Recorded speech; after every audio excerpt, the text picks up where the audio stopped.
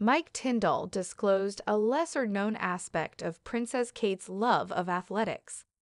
The three children of Princess Kate and Prince William have inherited their parents' lifelong love of sports, with Kate taking part in yet another fascinating pastime.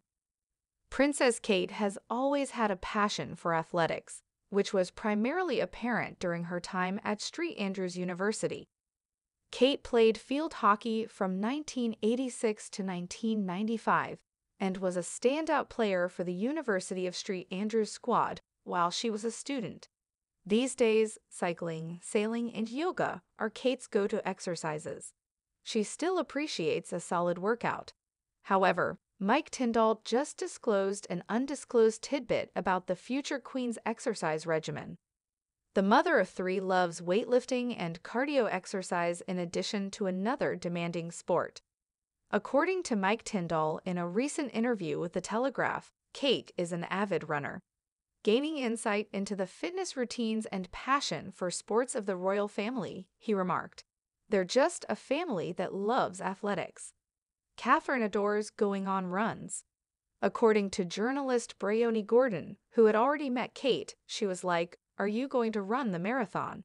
She said to Runner's World. She responded, "Oh, I can't because security is a little tricky."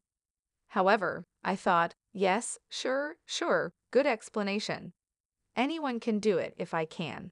In the interview, Tindall, a former rugby union player, added, "George loves his football. I've played in the garden with him a lot.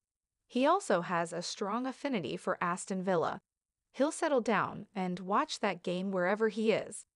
George's father, Prince William, surely had an impact on his fondness for Aston Villa.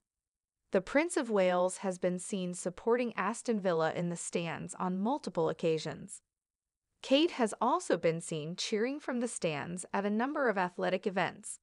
She was recently at the center court of the Wimbledon tennis final when she received a standing ovation.